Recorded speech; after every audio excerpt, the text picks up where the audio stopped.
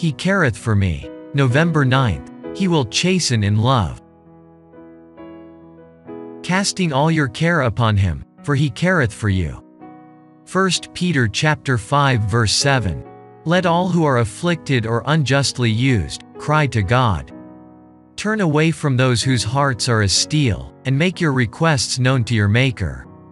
Never is one repulsed who comes to him with a contrite heart. Not one sincere prayer is lost. Amid the anthems of the celestial choir, God hears the cries of the weakest human being. We pour out our heart's desire in our closets, we breathe a prayer as we walk by the way, and our words reach the throne of the monarch of the universe. They may be inaudible to any human ear, but they cannot die away into silence, nor can they be lost through the activities of business that are going on. Nothing can drown the soul's desire. It rises above the din of the street, above the confusion of the multitude, to the heavenly courts. It is God to whom we are speaking, and our prayer is heard. Christ's Object Lessons, 174.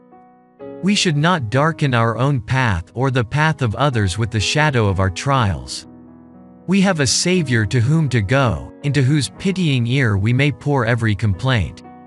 We may leave all our cares and burdens with him, and then our labor will not seem hard or our trial severe.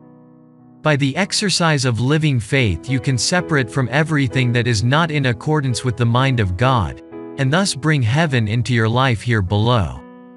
Doing this, you will have sunshine at every step.